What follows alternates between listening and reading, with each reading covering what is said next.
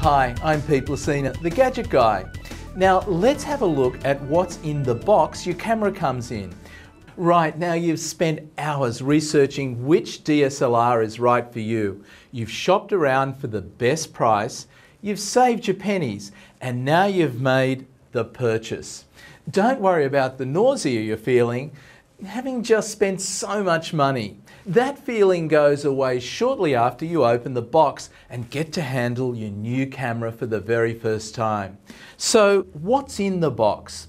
You should have a CD loaded with software and, most importantly, an instruction manual. Make sure that you keep this safe because you'll find yourself consulting it often.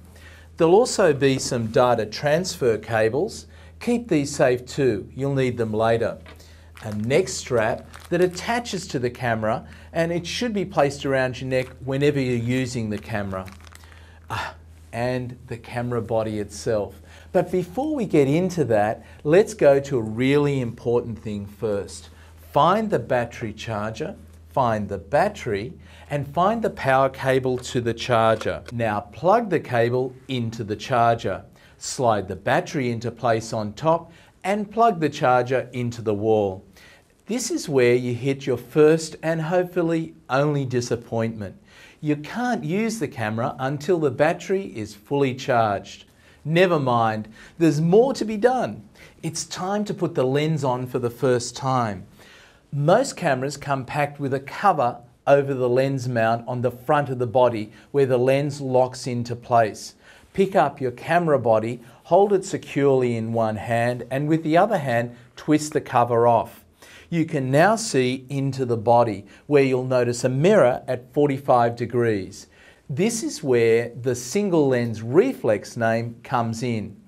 That mirror reflects the light that comes in through the lens up onto a focusing screen above. That is exactly the same distance from the end of the lens as the sensor that's hiding behind the mirror. The head of the camera contains a prism that bounces the light around so that you see the image the right way up when you look into the viewfinder. When you press the shutter button, the mirror flips up, allowing the light to hit the sensor at the back of the camera where millions of tiny pixels record your image. So it's a single lens that you're looking through to frame and focus the image, and the mirror's reflex action adds up to the name single lens reflex. Okay, rocket science lesson 101 over. Now, if you didn't buy a camera kit that included a lens or two, or if you didn't buy a lens separately, you won't be able to take any photos. A DSLR camera is only as good as the lenses you put on the front of it, so you'll need to look into purchasing a lens. Assuming that you do have a lens to hand, like I do, grab it and take off the cap on the back of the lens and carefully line up the white dot on the back of the lens with the white dot on the body of the camera. Like that.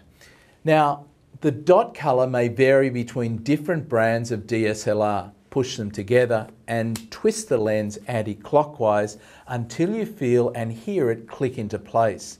Let go of the lens carefully with your hand, ready to catch it if you've got this step wrong. Good. Lens attached correctly. Now here's a valuable tip that the pros use. When you're connecting the lens to the camera, have the camera body facing down. Yeah, I know it's counterintuitive, but it's a way of avoiding dust and other contaminants dropping onto the mirror and making their way onto your camera's precious image sensor. Now, hopefully there was one accessory that you did buy with your new lens, a UV filter.